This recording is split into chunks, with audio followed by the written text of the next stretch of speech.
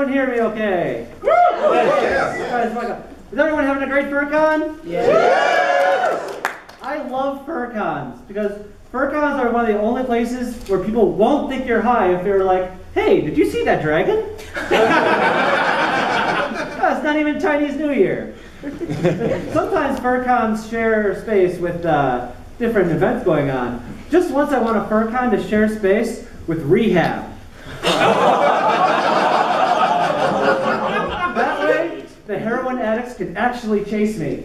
Chase the dragon.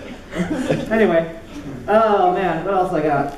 Oh yes, I have many albino fur friends. Their personas are albino with pure white fur and everything. But I just call them animal crackers. You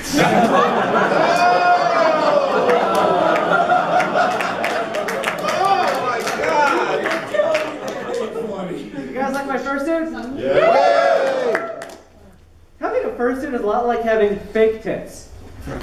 Because, you know, they're expensive and really uncomfortable, but look at me! I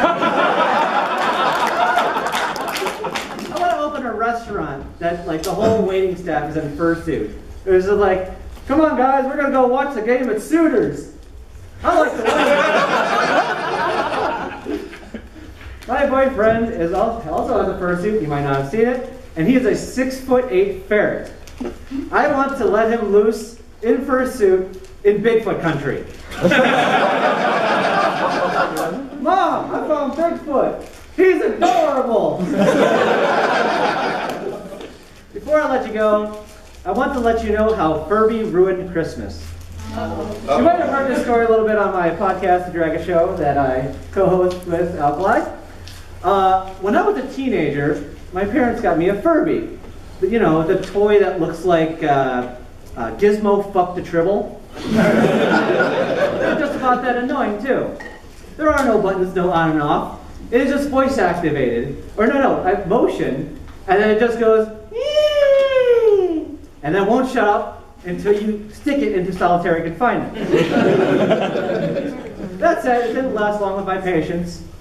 And I stuck it in the closet, where it remained, just waiting to go off in the closet, which sounds a lot like me in high school. Fast forward to Christmas this year. Everything's slowing down. It's Christmas Eve night. My parents are asleep. I'm feeling nostalgic. So hey, let's go look at some, yearbooks in the closet. Go toward the closet. It's stuck. I am looking for an off switch. There is no such off switch. Just screws. I don't know. Panic mode initiated. I take it. I stick it in a pillowcase with the pillow because I know that downstairs there are some screwdrivers. What I don't know is my mom is wrapping presents in the living room. So she sees her naked son with something screaming in a pillow. Running down to the basement.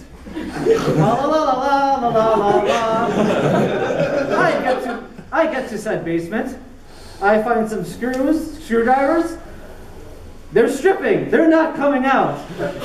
Panic mode reinitiated. I'm trying the Kali Ma. I'm trying the 5-point palm exploding heart technique. I have a screwdriver.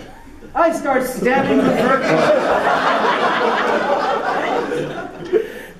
Not only was it not enough, not only was it not enough to see her naked son running downstairs, she sees her naked son in the basement stabbing a Furby with a screwdriver.